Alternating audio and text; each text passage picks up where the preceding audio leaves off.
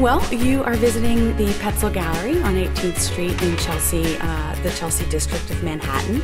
On view at the gallery is Sarah Morris' recently opened exhibition entitled Academia Militare.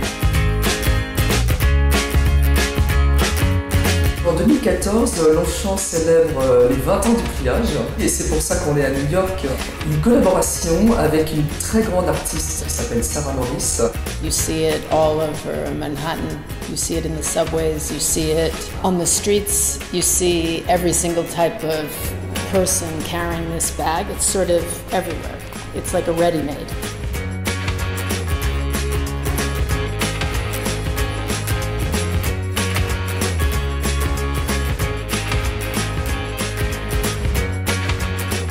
Sarah Morris est pour nous une artiste contemporaine majeure, dynamique, énergique et qui en même temps a une sensibilité pour la couleur qui nous paraissait tout à fait en rapport avec l'univers du pliage.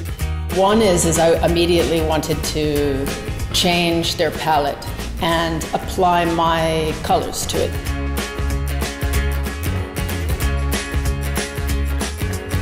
The second idea I came up with is to somehow use an image of one of the paintings that I've been developing and play with the idea of how this could work on the bag, but not as a reproduction, but how it could be sort of in motion. There's a very long tradition in contemporary art throughout the entire 20th century of artists doing design. Warhol doing the windows of Bergdorf Goodman. Le pliage, c'est avant tout un sac, des couleurs, une fonction, un graphisme. Et Sarah, c'est vraiment son univers et c'est ce qu'on voulait exprimer à travers cette collaboration.